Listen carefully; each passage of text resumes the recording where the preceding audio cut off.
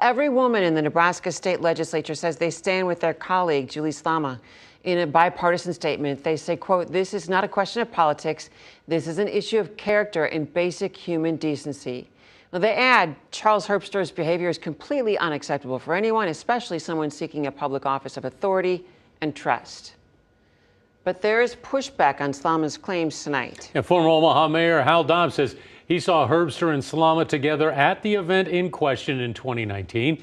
And he says Slama was trying to attract Herbster's attention. KETV News Watch 7's Abby Peterson joins us live with Daub's comments and Slama's response. Daub tells me he stands by his endorsement of Herbster, and he calls the Examiner's report a, quote, 11th hour hit piece. Former Omaha Mayor Hal Daub defends Charles Herbster, and he questions the timing of the release of Julie Slama's allegations. Where are the other 7?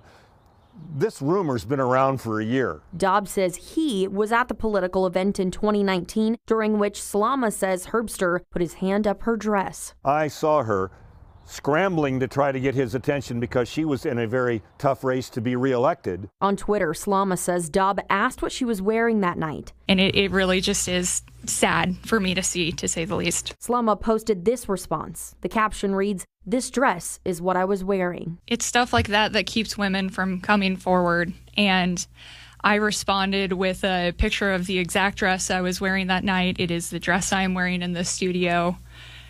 Clothes don't equal consent. In her Thursday afternoon interview with KFAB, Slama was asked about Daub's comments. It is insane to me to see an elected official like Hal Daub get up and make those comments, because that's the kind of stuff that scares away victims from coming forward. We asked Daub what he thought about Slama's tweet about him. You're talking about Senator Slama? Yeah. I thought it was a really pretty dress. As for the timing of the Nebraska Examiner's report, Slama says stories like this take a long time. Daub doesn't buy it. I don't understand it. It smells to me. As for Omaha's current mayor, Jean Stothert, says the allegations by Slama and the other 7 women are deeply troubling. She says if they're true, then it should disqualify Herbster from serving as governor. We should note Stothert endorsed Brett Lindstrom for governor just over a week ago.